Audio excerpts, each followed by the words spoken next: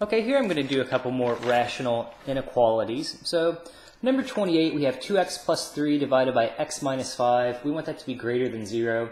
So this one's set up kind of nicely. Again, we said for these rational inequalities, what you want is you want one side to be equal to, we want one side to be equal to 0, so we have that on the right.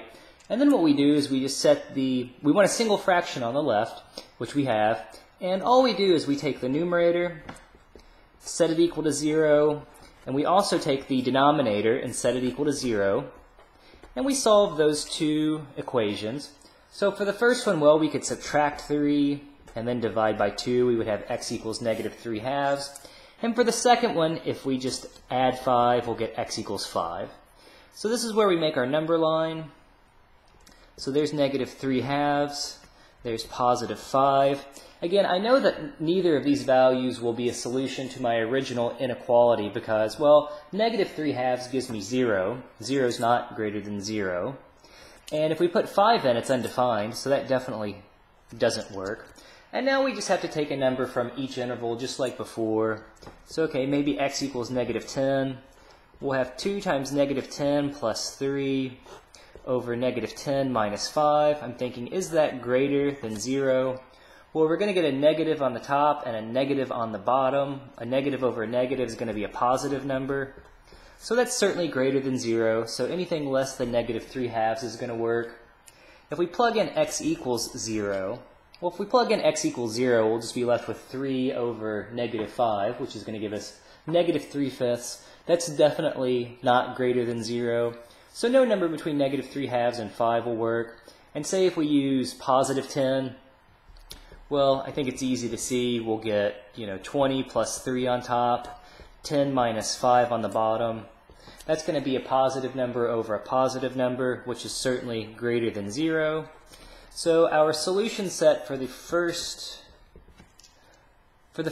rational inequality will be from negative infinity to negative 3 halves, parentheses, union, parentheses, positive 5 up to infinity. So again, not too bad. Okay, 29 is a little bit harder because, well, we don't have a 0 on one side. So the first thing I'm going to do is just subtract 1 from both sides. And I'm going to write that as 1 over 1. And again, we want this to be greater than 0. I'm leaving a little space because, again, I want a single fraction on the left, so I'm going to get common denominators. So I would multiply numerator and denominator by x minus 5. So if we simplify, okay, in the numerator, we're going to have 2x minus 1x, which will just leave us with x. We'll have 3 minus negative 5, which will give us 3 plus 5, or positive 8. And again, we still have the x minus 5 in the denominator. So I'm going to go a little bit faster on this one. It's easy to see that if you put negative 8 into the numerator, you would get 0. If you plug 5 into the denominator, well, in this case, it would make it undefined. But in line with what we said a second ago, right? We take the numerator, set it equal to 0, take the denominator, set it equal to 0. So, okay, I'm getting negative 8 and 5. Again, neither of those will work. Notice if the inequality was, say, greater than or equal to or less than or equal to, the negative 8 would be a solution in that case, and we would fill it in and use brackets and include it. But again, here we have strictly greater than. So, okay, I'm focusing in on this inequality because to me that's kind of the most simplified form. So if we use, say, x equals negative 10, we would have negative 10 plus 8, negative 10 minus 5. Again, that's going to give us a negative over a negative, which is going to be a positive, which is going to work.